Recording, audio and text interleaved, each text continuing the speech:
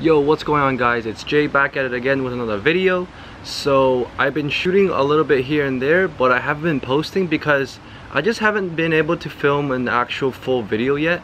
Like just yesterday I was hiking up in Killarney Provincial Park. I went up with Sanjay and Eric, some of my good friends that I met on Instagram. I'll link them over here and here. So we went up to Killarney Provincial Park and we hiked the Crack. So if you guys don't know, the Crack is actually one of the more difficult rated trails by the provincial parks. So it's like a 2-hour hike.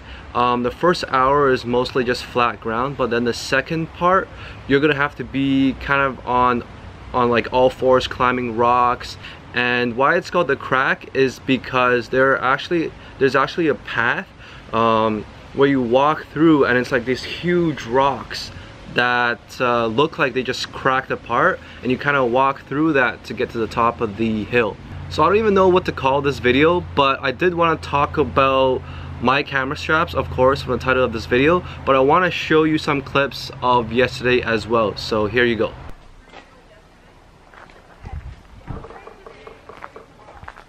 We're already going so slow. I can't get one without me. Sanjay's like 12:37. Yep. Gonna make it in 1 hour. At this point, you're part of a 78-kilometer overnight backpacking trail. If you continue on this loop, you're hiking for 7 to 10 days before coming back here. Dude. So if you go the wrong turn, yeah, you're fucked. Exactly. Are we down for a... So bro, you're gonna be ready for the 7-day trip, right? Yeah, I got everything I need in here, man. I got blanket and I got food, okay? I have 7 cigarettes, 1 for every day.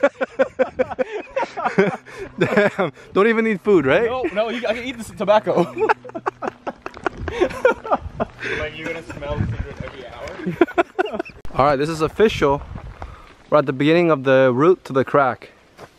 Only 2 kilometers. Only 2 kilometers, right? We'll be there in 30 minutes. Yeah, we got this. We got this. Release the Kraken. Release the Kraken.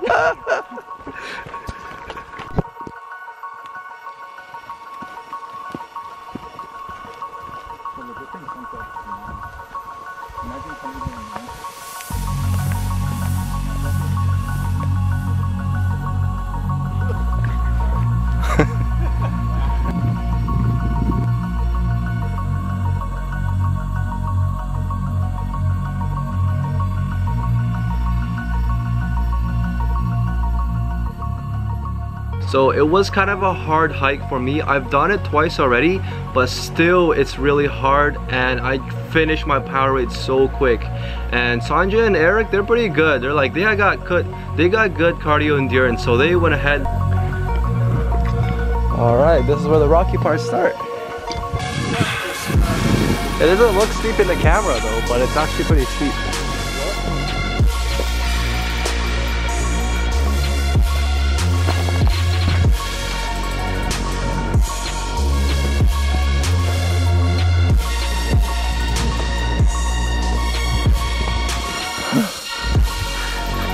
Hey. Come on, Dookie! Come on, let's go! Move it!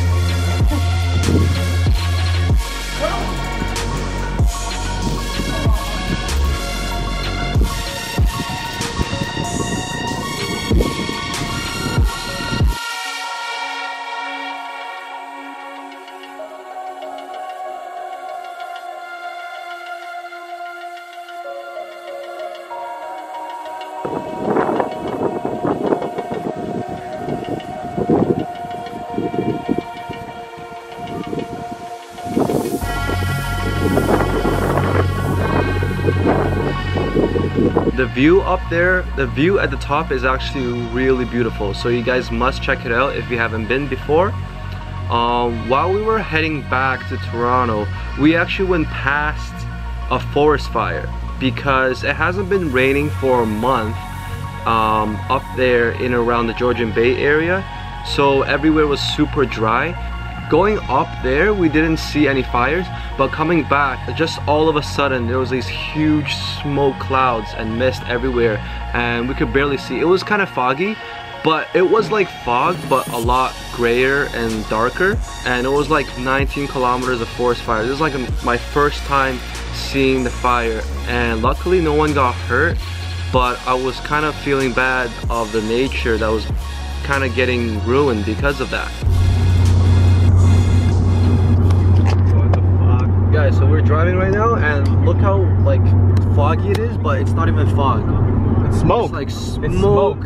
And we don't know where the fire is coming from, but we can smell it. And this time of year, we know that there's a warning for the forest fires.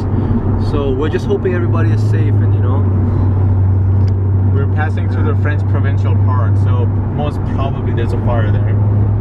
Yeah. And there's a helicopter that's like dropping water. Yeah. Yeah. Dude, that's a big fire, man. Yo, look at the sky, dude. Yeah, the sky's like orange. That's where the fire's coming from, no? Or no, is that just the sun? Maybe that's just the sun, bro. Dude, I don't know, man. Have you ever seen the sun like that? Dude, we were driving. Look at it, guys. Dude, I think this is the fire. That's it. Huh? That's the fire. The fire's over here. Guys, look. Active forest fire. Watch for heavy smoke. That's... damn. Total number of blazes to at least 65. 34 of which remain out of control. Oh, wait, so this has been going on since last night? Yeah. So it's been ignited by a lightning strike? Yeah. That makes so much sense. So yeah, what we saw this morning was actually a fire. Yeah, because I mentioned it. I was just joking. I was like, oh, is this like some kind of mist or is it a fire? So just a warning, if you're hiking and you see a sign that says no fire,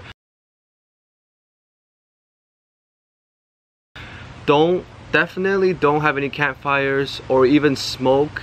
If you're a smoker, don't even smoke in the parks, because a cigarette butt could ignite a huge fire.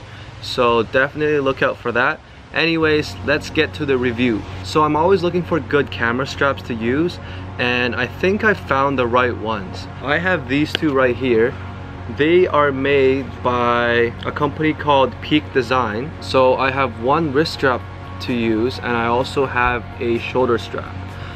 As you can see, this one is mainly for mirrorless cameras, and this one you can basically use for anything.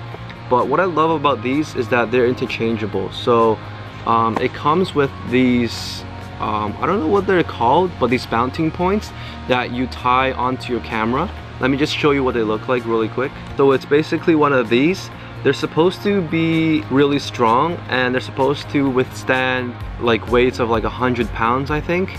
Anyways, I have like 5 of these. Like I have one here attached to my Sony a7 II, and this is the wrist strap that I use. I really like this for city use. Say like I'm just walking around doing some street photography.